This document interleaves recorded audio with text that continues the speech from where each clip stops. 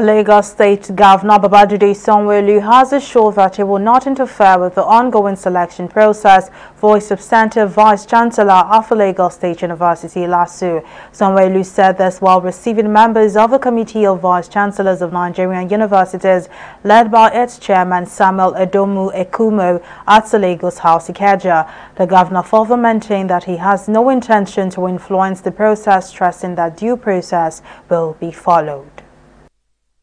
I would not attempt to take every point, because like I said, I'm not competent to do that. But I can see that you've elaborated some of your challenges and some of the things that you want to achieve, within your own tenure. I want to assure you that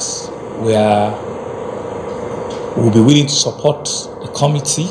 We believe that higher institutions are the places where indeed leaders of tomorrow are truly really being molded and being formed, and deliberately we need to look at that area and continue to support them, continue to breed and bring out students or tomorrow's leaders that we all could be truly proud of. And so that's why, and I'm saying publicly, that Lagos State is planning to also have 2 additional universities.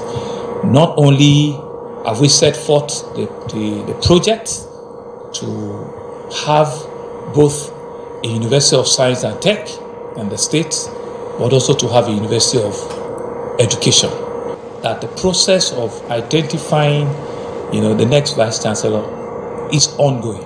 And I can assure you that all the excellent laws will be fully adhered to. I have no intention to interfere or have any interest in the throw out of the would-be Vice Chancellor.